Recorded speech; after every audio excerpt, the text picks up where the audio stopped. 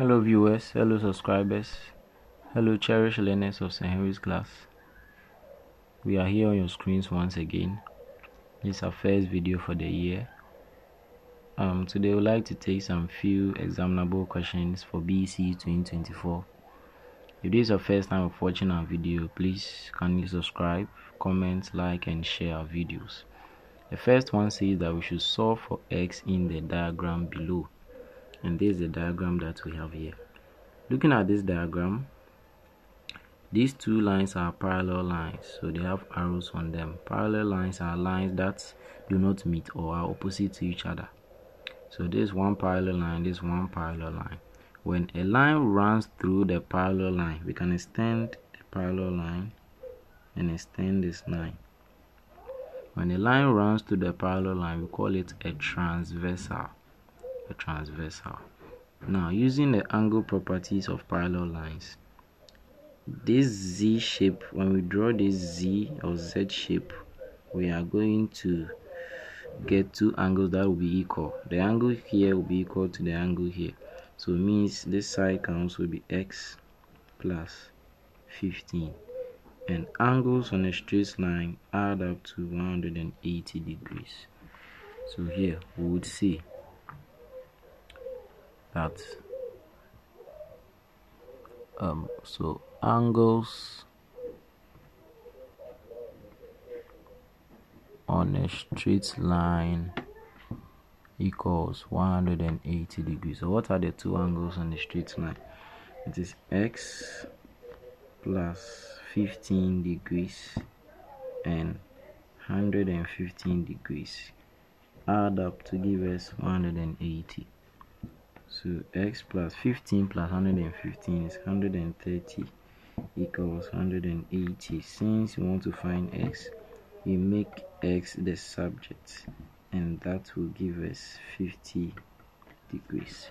So x equals 50 degrees. Now let's look at B. Find the angle x in the trapezium below. The angle x in the trapezium below.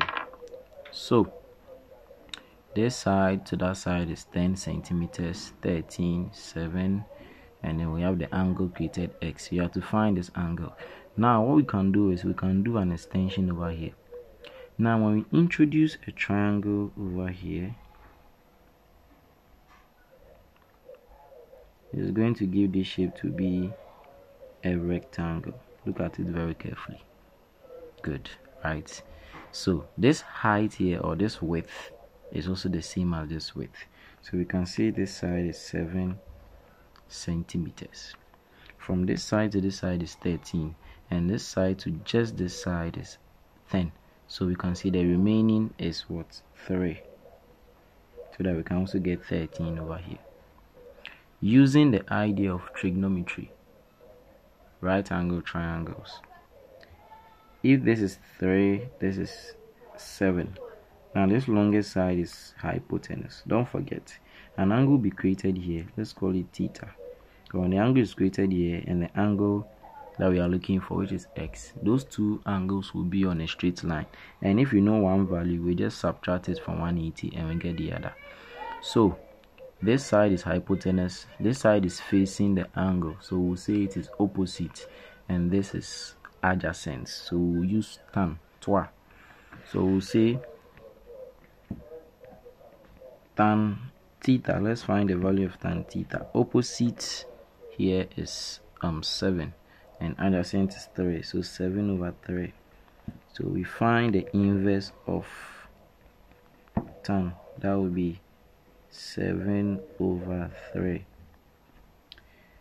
Tan inverse of 7 over 3, and that will give us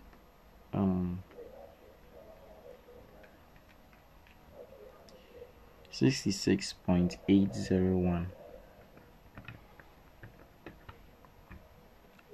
So tan theta is 66.801. Now how do you find x? We just subtract 66.801 from 180. So 180 minus 66.801. So 180 minus 66.801. 113 0.199. We can leave this in 3 sig fig. That will be 113 degrees, and that is all. The last but not the least, 2 root 16 plus root 64 minus half of 2 root 225. So we'll say 2 bracket root of 16 is 4. So 4. Got 4 for 16 plus root of 64 is 8 minus half of root of 15 is 15. So we have 2 brackets. 4 plus 8 is 12 minus half of 15. So 2 brackets. So here we have 12 minus half of 15 is 7.5.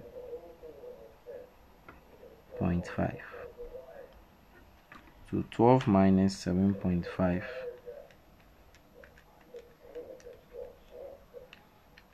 12 minus 7.5, that will give us 4.5.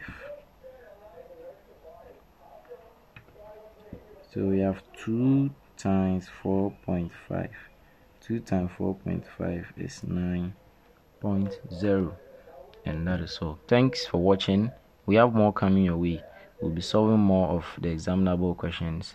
And thank you for choosing our channel. God bless you. This year we have great videos coming your way. Thanks for watching once again. My name is Henry, your humble facilitator. Bye.